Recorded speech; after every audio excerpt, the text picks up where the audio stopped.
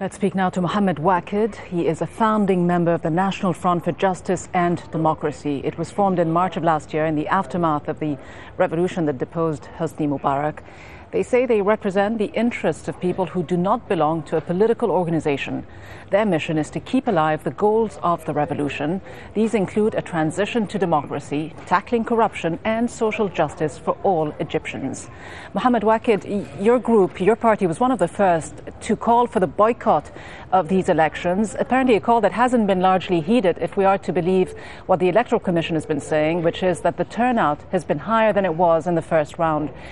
Do you still feel this is the best approach given the way the electoral process has unfolded?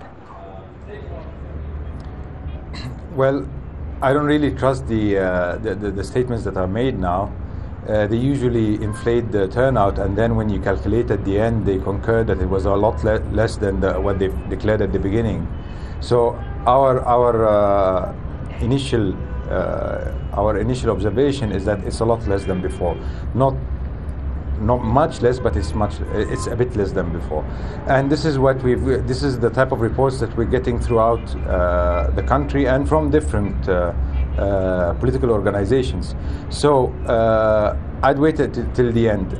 And mind you, a lot of the people who are going to vote are going to mark both candidates to spoil the vote in order that it will not be forged in favor of another candidate. So it's still very, very early to conclude anything about the boycott campaign. What kind of president do you think will Egyptians be electing? After all, there isn't a constitution in place that clearly defines the next president's powers. There's no new constitution. So if the old constitution still stands, will Egyptians then have elected a president with the same powers that the former president, Hosni Mubarak, who so many people fought so hard to oust, had? So this, not looking at these sort of divisions between whether or not the candidate will be religious or secular, military-backed or not, what kind of president will Egypt have? Well, to start with, I mean, we're not really electing a president because we don't have the office, the mandate of the office itself has not been determined yet. So we are electing a person who carries the title president, and we don't really know exactly what his job will be. And we also don't know the extent of his powers, given that the parliament has been dissolved, and that there's a bit of a mess here because there is nothing to check. There are no checks on the new or the upcoming president. At the same time, no clear stipulation of his job or mandate. So this is a very peculiar situation. The type of president that we would have elected had we had a constitution would definitely not be somebody that doesn't have a job yet.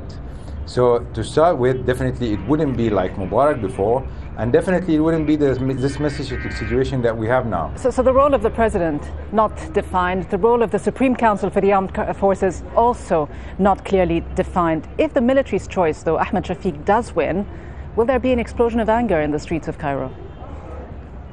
It's unclear what the military wants. I mean, there are several analyses in the political arena, and one of them is that they really, it's not that they want actually Morsi to win, because if they bring Shafiq, they will not be able to pull the constitution that they want.